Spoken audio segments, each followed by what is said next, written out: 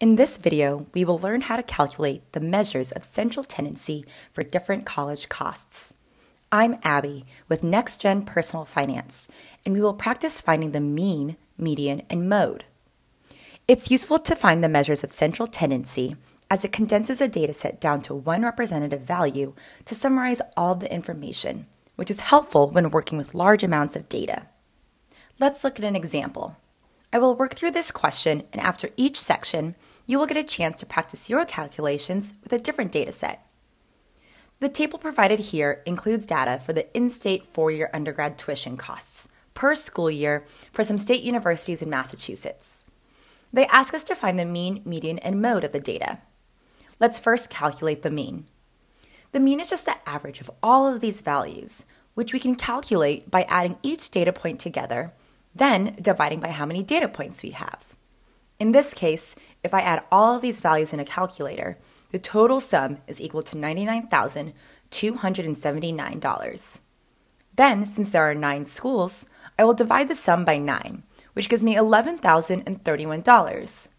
This means that the mean, or the average, cost of tuition for these 9 state schools in Massachusetts is $11,031. Before we move on to find the median and mode, go ahead and try calculating the mean for this data set, which is the cost of books and supplies for the same 9 schools. Pause the video here and practice calculating.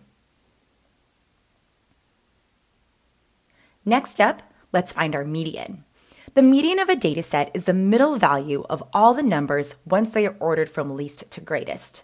First, I'm going to rearrange the prices. We see that least is over here and greatest is over here. Then I need to find the middle value. For this data set, the middle number is $10,849, as there are 4 data points on the left and 4 on the right. Quick note, if there are an even number of data points and you have 2 middle values, go ahead and calculate the mean of the 2 middle numbers and that result will be your median. It's your turn again.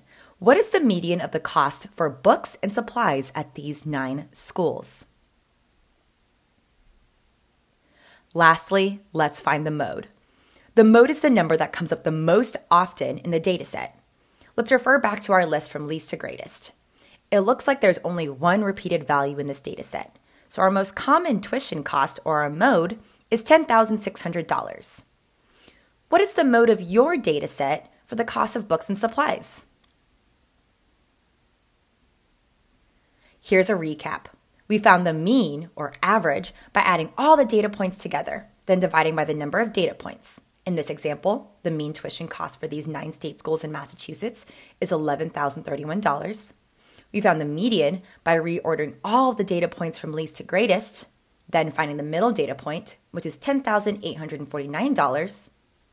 And we found the mode, which is the most common number in the dataset, which is 10,600. These measures of central tendency gives us a little snapshot of these state school tuition costs in Massachusetts.